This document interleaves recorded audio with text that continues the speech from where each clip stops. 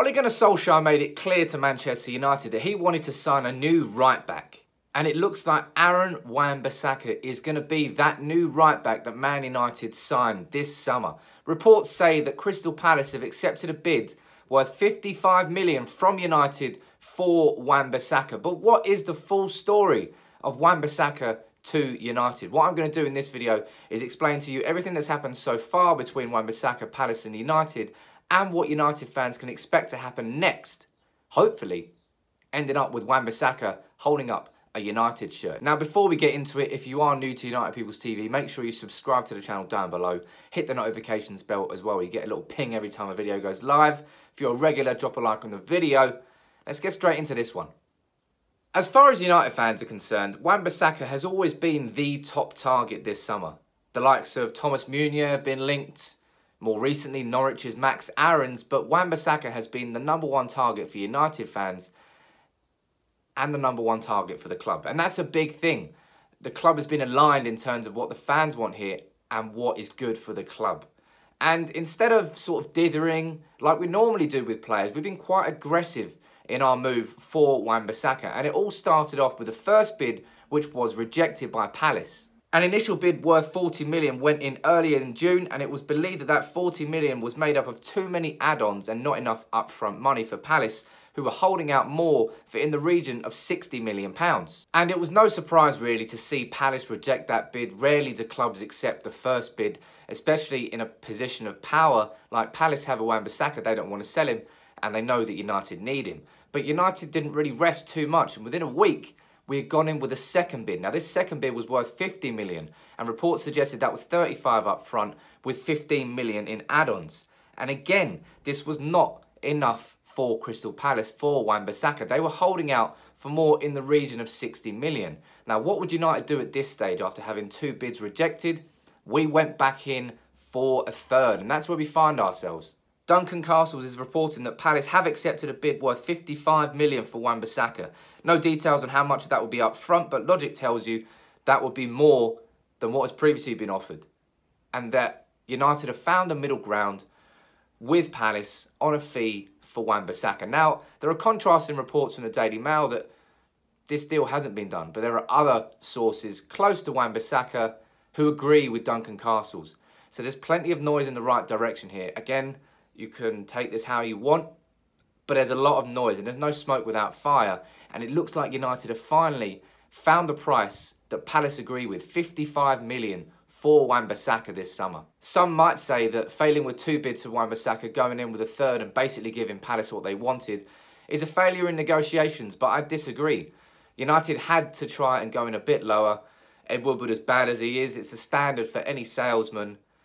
But I suppose I'm a little bit annoyed that it's taken this long to get to it. We should have given Palace what they wanted a little bit earlier because we don't have much time this summer. We can't dither over, you know, what huge numbers to us, like 5 and 6 million, are small figures to a club like United. But it's good that we finally found a fee for Wan-Bissaka, and it looks like he's going to become our second major signing behind Dan James from Swansea. But what can United fans expect to happen next with Wan-Bissaka? If these reports are true, when could we expect any sort of official announcement? When could we maybe see Wan-Bissaka holding up a United shirt? Now, the reality is there might be a little bit of a wait because Wan-Bissaka is away on international duty with England at the moment. So it's unlikely that there will be any sort of official announcement until he is back from England duty. And when could that be? Now, England have already lost their first game in the under-21s, unfortunately, because of a late Aaron Wan-Bissaka own goal against France, cruelly. But England play Romania in their second group stage game. If they lose that and France beat Croatia, England go out. And Wan-Bissaka's back before the weekend. If they don't and they progress, England will go through into the semi-finals, straight into the semi-finals of the under-21s. That's on the 27th of June. If they win that, they go to the final on the 30th of June. So worst case scenario, Wan-Bissaka would be available just before United's pre-season training starts. No doubt he would get a bit of an extended rest because he's been away on international duty. But these are the sort of dates that we're looking at. And if I'm hedging my bets, I would say that United and Palace, I suppose out of decency for Wan-Bissaka, would wait until he is back from England duty before anything official was confirmed. Now that's my guess, I suppose, and I could be completely wrong. And maybe we'll see an official announcement much sooner than that. But logic tells you that they would wait. And maybe, unfortunately, United fans, we're going to have to wait a little bit longer before there is any sort of official confirmation of this 55 million bid being accepted. But regardless of, how long we've got to wait, I'm just buzzing at the idea that United have gone out and got their top target in Wan-Bissaka. If only for the fact that we'll never see Ashley Young start a right back for United ever again. Praise be Lord Jesus Christ.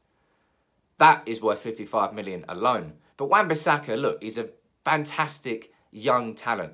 Showed it last year with Crystal Palace in the Premier League. And one look at his defensive stats goes to show how much of an improvement Wan-Bissaka is on the current fullbacks that United have, both at left and right back. He had more successful tackles last season than Young, Shaw, Dalot, Darmian and Valencia combined. He won nearly twice as many duels as Shaw. He won more duels than Young, Dalot, Darmian and Valencia combined, and defensively he was phenomenal last year. You could say from a strictly defensive standpoint, he was the best right back in the Premier League. Now there's lots to learn for Wan-Bissaka going forward. Absolutely. He needs to improve on his crossing. He needs to improve on his ability in the final third in terms of final decisions. But if I'm signing a right back for United, I want him to be a good defender first. And Wan-Bissaka ticks that box completely. And it's not as if United didn't have much defending to do last season. We conceded more goals in the league than we had since the 70s. So Wan-Bissaka's defensive numbers there up against our players, A, goes to show how shit they are, and B, goes to show how impressive he has been. And yes, as I said, he's nowhere near Trent Alexander-Arnold or Kyle Walker going forward. But at 21, he's got years of progress ahead of him. And whoever signs him, looks like United, have got a real talent on their hands and someone they can nurture and help improve. And Wan-Bissaka was previously a winger prior to him being converted into a right back. So he does have natural attacking tendencies. And maybe Crystal Palace wasn't the right team to get that attacking ability out of him. And maybe he can express himself more at United. But I'm just glad that we're going to sign a good defender. First and foremost, that's what a fullback needs to be. And that is exactly what Wan-Bissaka is. But I really am very excited to see Wan-Bissaka play for United. Because at 21, he's a great talent, homegrown, humble, hard-working. He's taken his opportunities that he's created himself through hard work to get to this position. And they are the sorts of characters that United need in a lazy, lazy team. We need to transform that lazy work ethic, get rid of it and replace it with the attitude of players like Wan-Bissaka and hopefully Dan James as well. I can see what Solskjaer is trying to do in this summer transfer window. And I haven't really been able to say that about Mourinho, Van Gaal or Moyes. It was a scattergun approach. It seems like United are buying players for the right reasons, or certainly for a specific set of reasons. Whether you agree with them or not, there's a logic to them. And I am excited to see Wan-Bissaka playing for United. Now let me know what you think about Wan-Bissaka in the comments below. Do you think he'd be a good signing? Do you think the fact that he's not as good going forward at the moment is a bad thing? Or do you think he's got enough room to grow? Let me know what you think in the comments. Before I finish the video, a quick shout out to United Report for letting us use their fantastic Wan-Bissaka edit in the thumbnail. Thank you very much, guys. Make sure you follow them on Twitter @UTD Report.